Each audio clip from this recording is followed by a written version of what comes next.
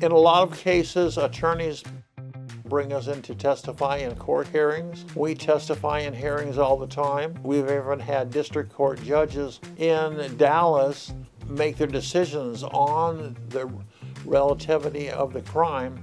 I even had a district court judge find a man not guilty of a sexual assault based solely on the polygraph.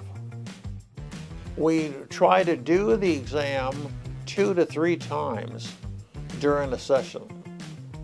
You should expect a good, thorough interview before the exam, a full concept of all the questions before you take the test, how the polygraph equipment works, how the system works itself, and to put you at ease as to how the outcome is correct.